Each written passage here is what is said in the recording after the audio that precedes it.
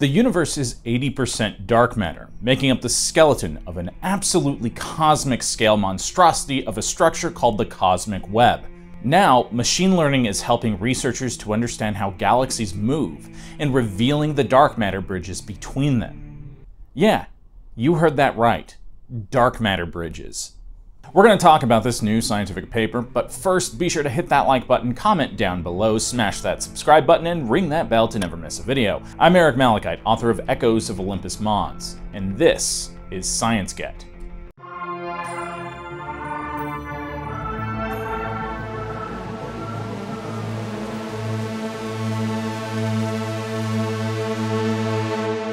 The gravitational pull coming from the structure known as the cosmic web dictates the motion of galaxies and intergalactic material, but knowing the distribution of dark matter in the cosmic web is crucial to understanding the large-scale structure of the universe.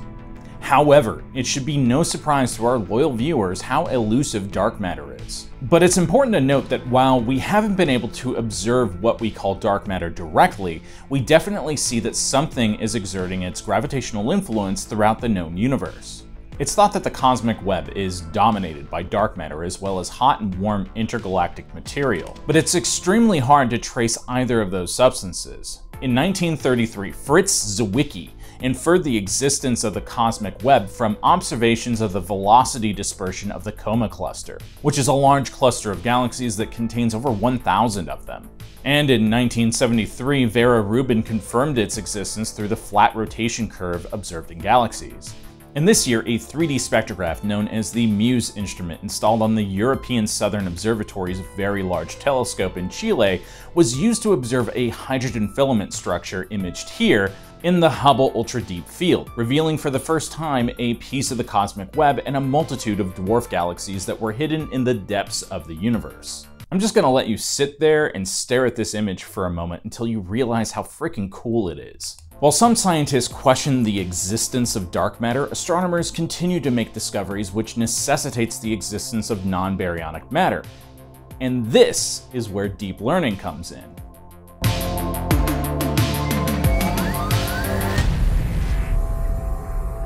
As we mentioned before, evidence for the existence of dark matter, or at the very least non-baryonic matter, can be clearly seen in the form of gravitational influence on large structures, like nearby galaxies.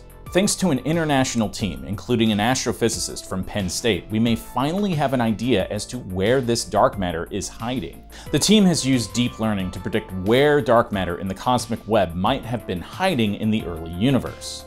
Donghui Zhang, associate professor of astronomy and astrophysics at Penn State and co-author of this study, said, "Ironically, it's easier to study the distribution of dark matter much further away because it reflects the very distant past, which is much less complex. Over time, as the large-scale structure of the universe has grown, the complexity of the universe has increased, so it is inherently harder to make measurements about dark matter locally." Early models of the universe simulated the evolution of galaxies and superstructures over billions of years. But simulations like those require supercomputers, and the computational strain on those machines is so great that the resulting simulations have been unable to paint a detailed enough picture of even our local universe. This study, however, uses a different approach, using deep learning to build the model instead. We've talked about deep learning before in our video on how deep learning's carbon footprint could be contributing to climate change. Check that video out in the description to learn more about it and deep learning as a whole. By using deep learning, the team was able to use the information like the distribution of galaxies as well as their motion to predict the overall dispersal of dark matter. To accomplish this, Jiang and his team of researchers built and trained their AI model using a large selection of galaxy simulations, called Illustris TNG, which I strongly suspect was inspired by Star Trek: The Next Generation for no reason whatsoever. These simulations include galaxies, various types of visible matter, gases, and of course, dark matter.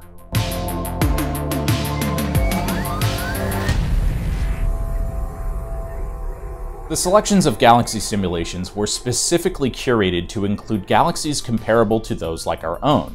Through this process, they were able to identify which properties of galaxies are needed to predict the distribution of dark matter. Zhang went on to say, when given certain information, the model can essentially fill in the gaps based on what it has looked at before. The map from our models doesn't perfectly fit the simulation data, but we can still reconstruct very detailed structures. We found that including the motion of galaxies, their radial peculiar velocities, in addition to their distribution, drastically enhanced the quality of the map and allowed us to see these details. Once their AI model completed its model of the dark matter distribution in the cosmic web, the researchers applied it to actual data from the local universe from the Cosmic Flow 3 galaxy catalog. This catalog contains comprehensive data about the movement, composition, and distribution of 17,000 galaxies within 200 megaparsecs, which is a measurement equal to 3.26 million light-years. The result was a map of the cosmic web of the known universe that not only reveals the distribution of dark matter, but also surprised the researchers and this science communicator by showing that structures of dark matter might connect galaxies, which I have dubbed dark matter bridges.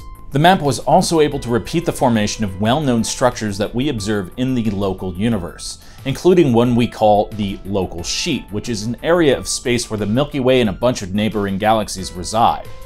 The simulation also reconstructed the formation of galaxies in the Virgo cluster and a relatively sparse part of space next to the local group, called the local void.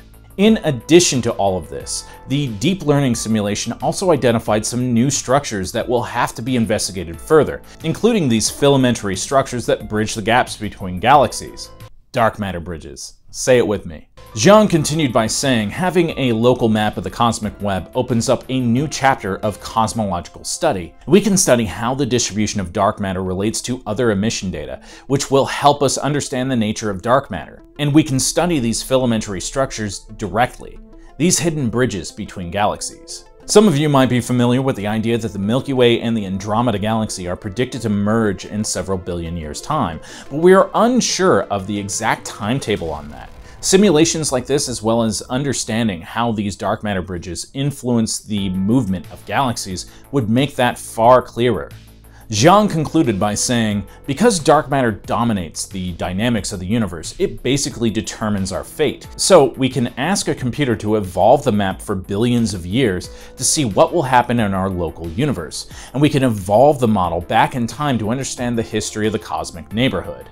Zhang and his team believes that they can further improve the accuracy of their models using deep learning, potentially by adding even more galaxies to it. And once again, the James Webb Telescope will be key to this in the future. Planned surveys using the new telescope, which will use the sun's gravitational lensing to peer where no one has peered before. Get it? Potentially observing entirely new galaxies. On a personal note, I speculated in Echoes of Olympus Mons that there was a dark matter web that mirrored the cosmic web, connecting every structure in the universe. And if these simulations are correct, that might just be the case. Although I really hope there aren't any dark matter phantoms lurking in it, because that would suck for us. But since this is a model based off of supercomputer simulations that were admittedly not 100% accurate, it remains to be seen just how accurate this map really is.